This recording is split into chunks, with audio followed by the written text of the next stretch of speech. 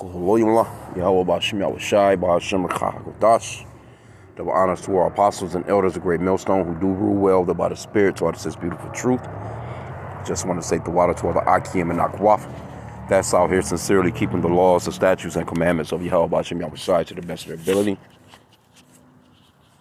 Just coming at you with another quick lesson, praying that it's edifying by the Spirit. And as soon as I seen this article, I'm like, hey, it's a first scripture that came to mind is that Hebrews 10 and 31. It's a fearful thing to fall into the hands of the living power. It really is, man. It's a terrible thing. It's a dreadful, horrifying thing to fall into the hands of the living power, man. So let's just get a little bit of this article. It says, and this is from the New York Post, it says, landscaper fatally runs over homeless woman sleeping in California park with a lawnmower.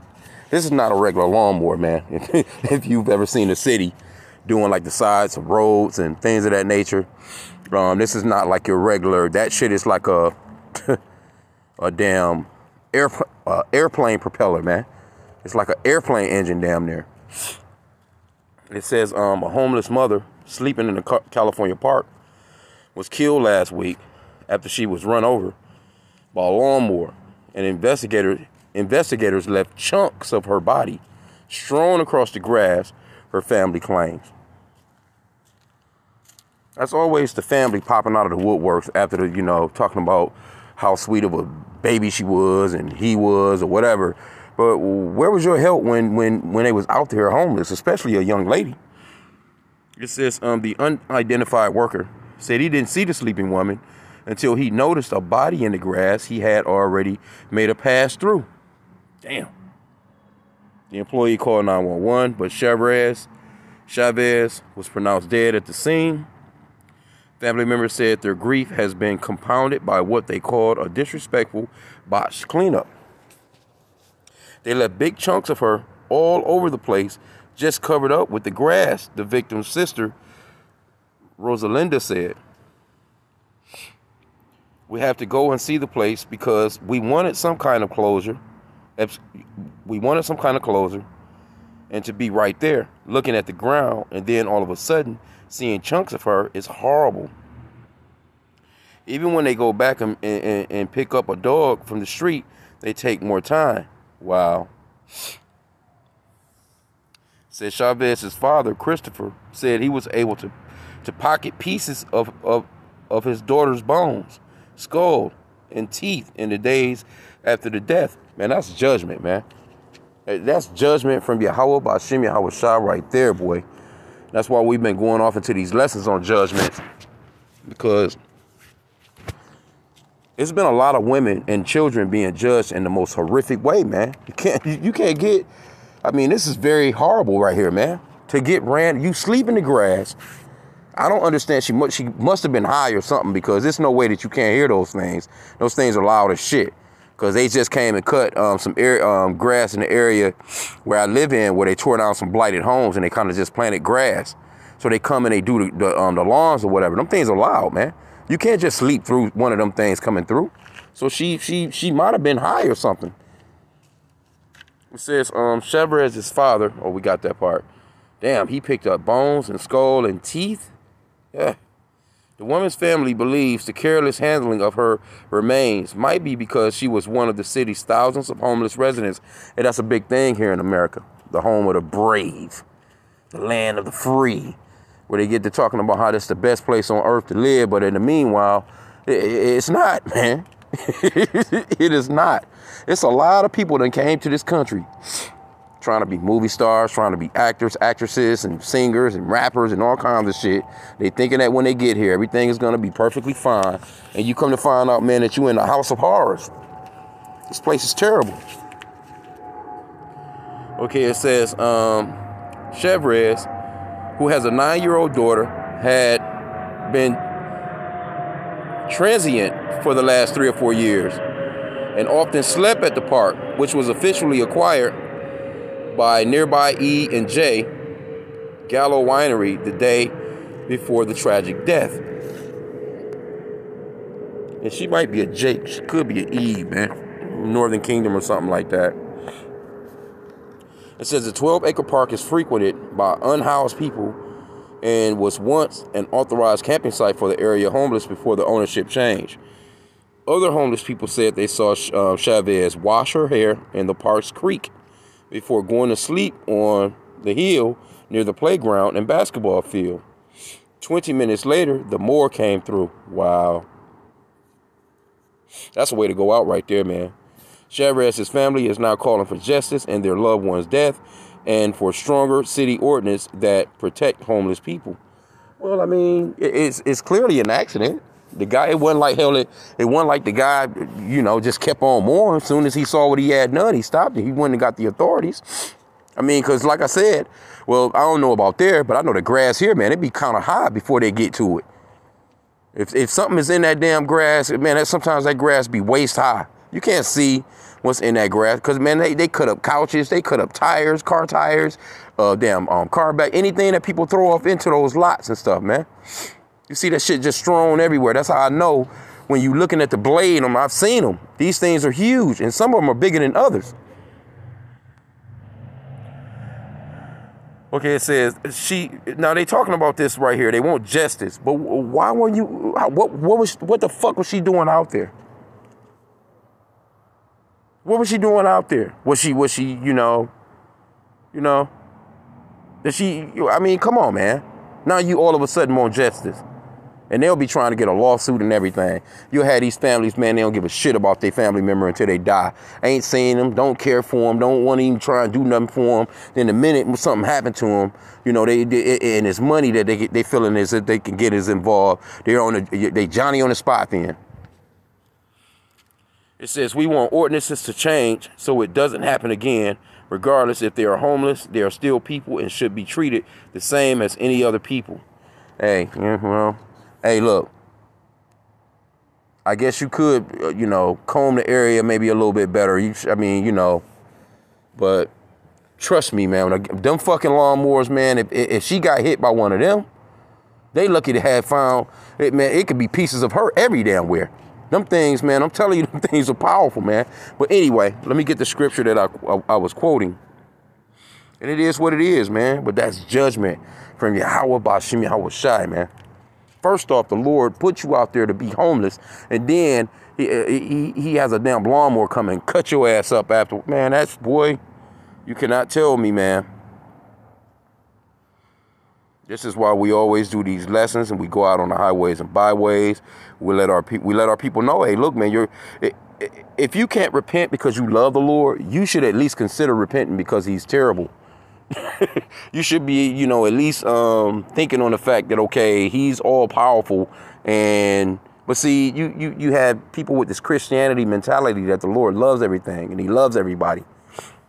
People don't get the real truth of what the Lord is really like when they go to these churches. They think of white Jesus. He's holding that little baby lamb. He looks so sweet and innocent. And then they telling you, come as you are. You can do what you want to do. They're not telling you that the Lord is the one that killed and make alive, man. That's very important to know. This is Hebrews 10:31. And it reads, it is a fearful thing to fall into the hands of the living God. I mean, y'all can't even imagine that, bro. God, And my thing is, how the fuck did you not hear that lawnmower? So I'm thinking to myself, she had to have been drunk, high or something, man. There's no way that you can go into that type of sleep, but the Lord put her into that deep sleep. The Lord put her into that deep sleep. Judgment, man. I can't imagine what she might have done in her past life, or even this one for that matter. You got a 9-year-old, but your ass just out here on the streets just doing whatever. And that sounds like a drug type thing right there, man. A lot of people, be out here on these streets and they be on drugs because obviously you can clearly see the family knew who she was, where she would be hanging out at. So that it sounds like something that she was doing on her own. It don't sound like she didn't have a place to go. But see, the Lord will set you all up like that, though, man. Well, let's go off into just gonna grab a couple of the classics, man, because people need to know these particular types of scriptures right here. Deuteronomy 32 and 39. Because when I went to church, I never heard these scriptures. It says, see now that I, even I am he, and there is no God with me. I kill and I make alive. I wound and I heal. Neither is there any that can deliver out of my hand. So see, people, they hear these scriptures. They probably done read through them. I'm sure plenty of pastors have read through them, skimmed by them. And they just thinking, oh, that's just a part of that particular story. But what they don't know is when you read in the scriptures, you have to see that this is a something that the Lord does. It's not something that he just done. It's something that he does and can do when he wants to do it. And these pastors don't give it to the people straight. And they just be out here just doing what they want to do. Just doing what they want to do. But the Lord is terrible, man. Let's get this one. Isaiah 45. I'm going to end out. I'm not going to keep it long. That's just a terrible way to go out, man. But, and then your dad, you know, the dad, that's judgment on the whole family. The dad out there picking up pieces of your damn skull and teeth, you know, just chunks of you, just, you know, because she, who knows how big she was. But I mean, it's just like, ugh. Because I just seen these particular types of mowers the other day. They just came through my neighborhood. It was like about 6 of them at a time. And they real loud. And I'm like, you know, how the hell could you not hear that? Anyway. Isaiah 45:7, it says, I form the light and create darkness. I make peace and create evil. I, the Lord, do all these things. So it's the Lord that creates peace and evil, man. The Lord will send a bad time upon you. The Lord will send a bad thing upon you. The Lord can send wild beasts on you, man.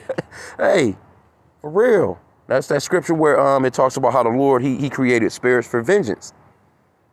The Lord created spirits for vengeance. Matter of fact, let me get that real quick. It's a lot.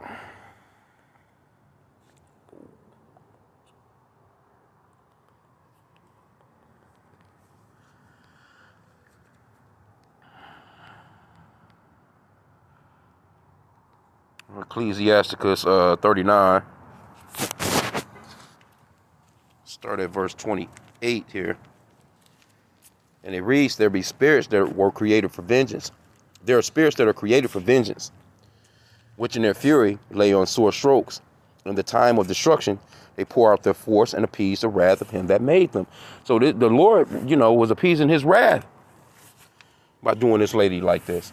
It says fire and hail and famine and death, all these were created for vengeance. Teeth of wild beasts and scorpions, serpents and the sword, punishing the wicked to destruction. They shall rejoice in his commandment,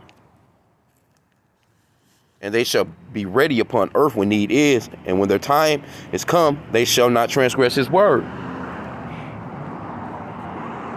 So this is why we need to have a healthy fear of Yahweh B'Shem Yahweh Shai. And this is the reason why we do these lessons. We had to bring out the whole book. See, Christians want to give you this fairy tale about how good the Lord is all the time. Like the Lord will knock your ass off, man. And it's a lot of judgment been going out on women lately, man. I mean, the videos, most of the videos I've done this year when it comes to judgment, a lot of them, most of them, I got to say, the majority of them are women and children these days. You had the little Eve here in the playground. She was 12 years old. No, she's 11 years old. She gets damn acid thrown on her by another 11-year-old in a damn fight.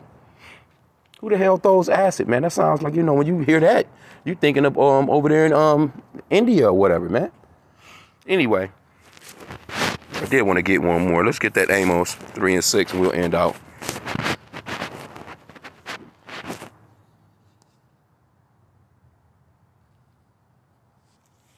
Amos chapter 3, verse 6. And it reads, shall a trumpet be blown in the city and the people not be afraid? Shall there be evil in a city and the Lord have not done it? See? That's clear cut right there. It's the Lord, man. It's the Lord. I never heard these scriptures when I was in the Christian church and used to go faithfully. You know, while they playing that goddamn organ, they're not telling the people that, hey, you need to have some healthy fear of the Lord and obey the Lord, because the obedience goes a long ways with the Lord, man. So just wanted to chop off into that, man. I pray that this lesson was edifying. Hey, repent to the Father Yahweh in the name of his son, Yahweh Shai. With that, Kwam Yashala.